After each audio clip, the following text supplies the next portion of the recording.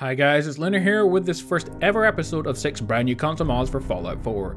I don't know how many of these videos I will make, but I felt like playing some Fallout 4 for a while, and so I thought I'd make some Fallout 4 mod videos. In this series, I go over 6 of the newest mods out for Xbox One and PS4 every day. Usually 3 for each console if I can, although of course it's difficult to get 3 every day for PS4. If you haven't done so, I also make these videos for Skyrim, so you can check those out. Anyway, with that being said, I don't think we have to waste any time, and we could just get into looking at our first mod. Our first mod is called Buildable Guards. This mod lets you construct guards of every main faction for caps, so it's around 1,000 caps. They are categorized in the workshop menu under defense, guards, and factions, and so you can craft them like anything else in your settlements. Guards will remain stationary with their weapon drawn until they engage in combat.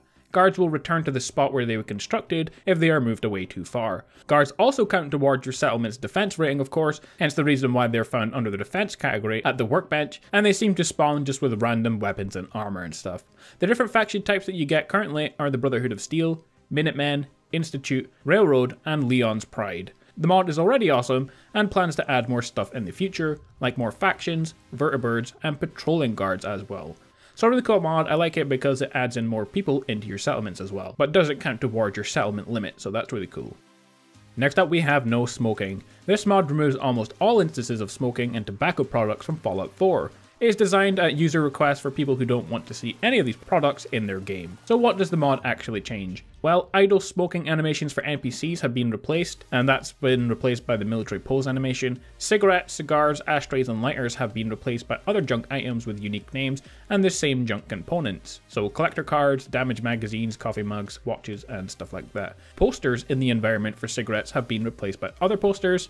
Cigarette machines renamed to vending machines, but with an unaltered model, so they still look like cigarette machines, they've just been changed. And standing ashtrays replaced by potted plant. What isn't changed is the San Francisco sunlight that forms part of the main quest line are unchanged to avoid the issue with quests, and posters placed by the player in workshop mods from DLC are unchanged. So if you want to get rid of smoking in the game, or most of it anyway, then download this mod. Next up we have a really awesome weapon, and it's the SVT-40 semi-automatic battle rifle, a Russian service rifle used a lot in World War II to fight the Nazis. The weapon does 103 damage and holds a 10-round detachable magazine. It has a fire rate of 50, a range of 197, and accuracy of 96. So what that all means basically is that it sacrifices the damage and range of something like the Overseer's Guardian or the hunting rifle, but has a much higher fire rate, so it kind of balances out and makes it just as good as those weapons. For attachments at the workbench you get a choice of 4 scopes, 10 receivers, 2 magazines, 2 muzzles, a bayonet or suppressor, 4 tapes that come in 10 different colours. It also comes with 4 different finishes and 12 different stickers to decorate it as well.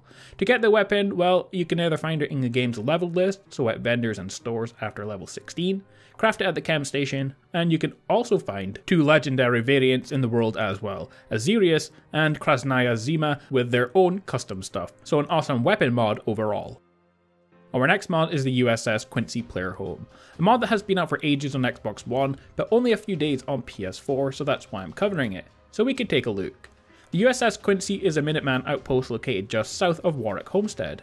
Help defend her from a pirate attack and gain access to your new workshop and quarters below deck. The Minutemen recently refitted her as an outpost and base of operation to reclaim Quincy. Here are all the features that the mod actually adds. Full unrestricted workbench. You can build anything that fits below the ceiling, so it's like a brand new settlement for you to live in.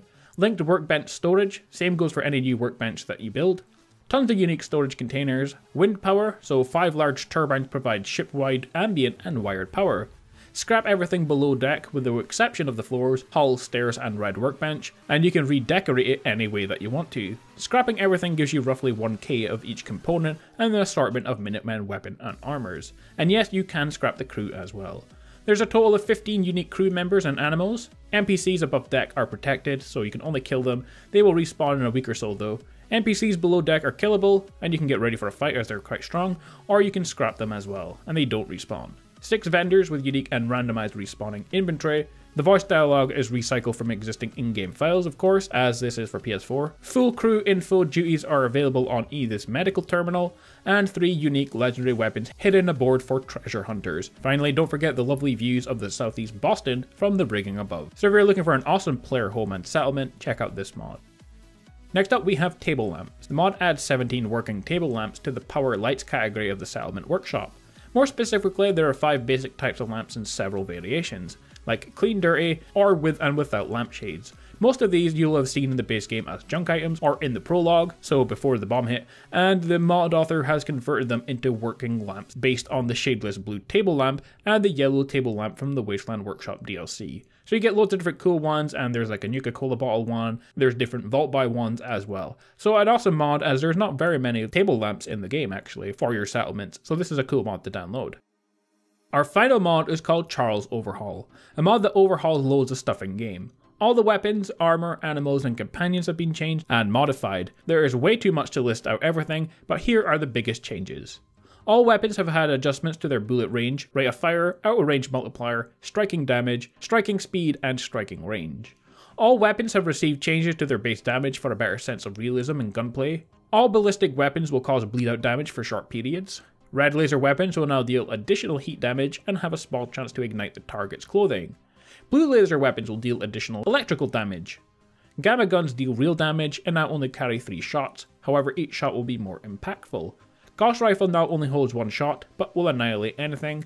The alien blaster is now awesome, but is significantly nerfed with the ammo converter is attached. Melee weapons now all have varying chances to disarm targets. All armor has been vastly changed to create a sense of diversity between armor types and their various upgradable pieces. Settlements will now produce more junk when scavengers are assigned, so that's really cool. Guard towers will now offer higher defense rating. Animals will now seem tankier during fights. Insects will now do more damage, but they're easier to kill. Power armor is now better, but is completely vulnerable to electrical damage and EMPs. Power armor will now allow the player to sprint much faster, as a means to improve the game's lack of convenient transport, like a horse or a car, and stim packs have been changed from restoring a small percentage of your health to a large health regen briefly. So a really awesome mod. Well, there we have it guys, our first 6 brand new Fallout 4 console mods. If you enjoyed the video, like, comment and subscribe. I'll be back again soon with more Fallout 4 and Skyrim mod videos. Until then though, stay awesome, and I'll see you guys next time.